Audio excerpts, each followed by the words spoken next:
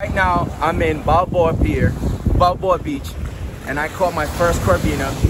I'm gonna show you the pictures in a few minutes or the video, but I'm about to put some sand crab right now and keep doing it. My first time catching another fish other than a freaking, what do you call it, mackerel. Woo!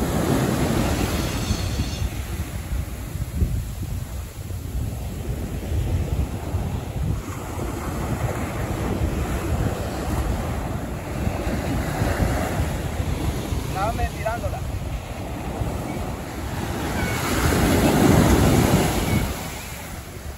¡Woo!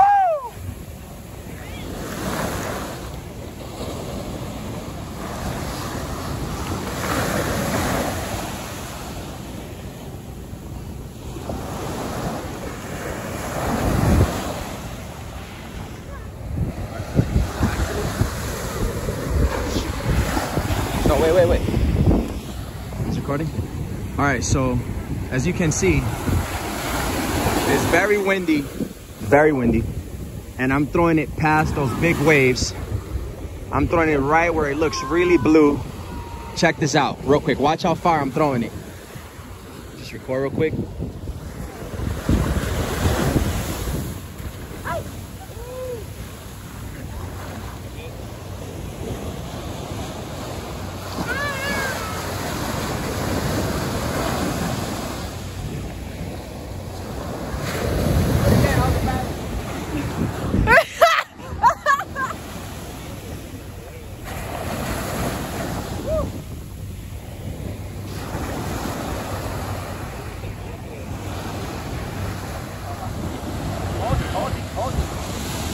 It don't matter, it's okay. Hold it. You bring it in. 1, 2. Oh!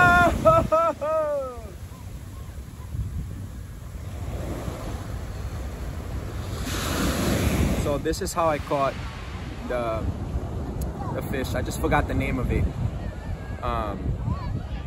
Put a little sand crab at the bottom.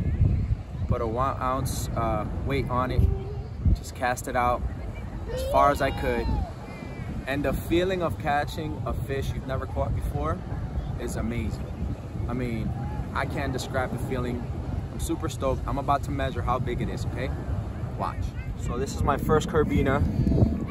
Let's see how big it is. Let me see, this thing is not really bending. So it is 21 exactly. 21 and a half. 21 and a half. Amazing. My first corbina. I love it. Okay, so right now, I'm taking the intestines out right now. And let's see what this fish has been eating. Look at this. Look at this right here. I think this is the one that he ate, that I fed him. Look at this. Look at that. Look at this right here. That's what it's, I mean, that's a lot. Let me see, is there more? No, that's it. That's the last one. I should have started from the beginning showing you guys how I started to fillet this fish, but I got the inside cleaned out already. Now I'm going to cut it in pieces. I'm not going to show all the process because it's just too much. I'm just going to show it once it's nice and cooked. All right. So I did really good at filleting the first part. I left the skin on this one. It looks pretty good, pretty beefy. This one, on the other hand, was not as good, but I decided to take the skin off on this side. It looks good. And then I took some other little pieces that I left on the fish, and I'm just gonna throw it in there and put a little bit of butter, olive oil, little salt, and see how it comes out. So right now I'm just putting butter all over the place, everywhere, so I could get nice, marinated, really good, really nice, all over the place. Ooh, this looks bomb already. Just want to take a bite out of it. Nice. Next step. And now I am going to put a little bit of garlic powder. Well, I said a little bit, but that's a little lot. Okay. Both sides. Okay. Both sides. And nothing is going to waste, because my mother-in-law is going to make soup out of the rest of this beautiful fish. So we first cook it with butter a little bit, let it get cooked. See? Nice. Even here it's already like... It's already getting cooked a little bit. It tastes good, huh? There you go. So here we go. Just a little bit of olive oil. There we go. And yep, it's not gonna work unless you turn on the fire. Nice.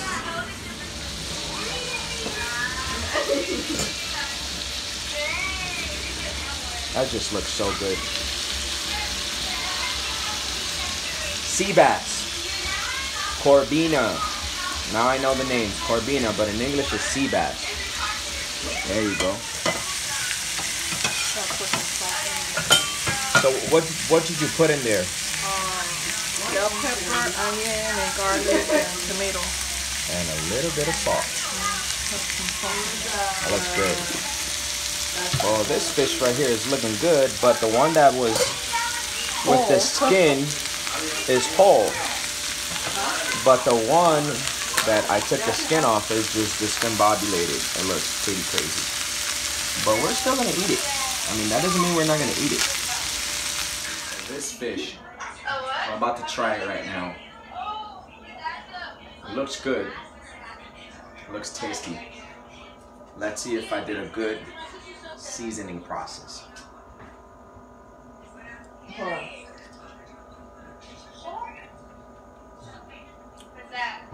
It's really good. This is amazing. I don't want to share with anybody. So let's be honest. It's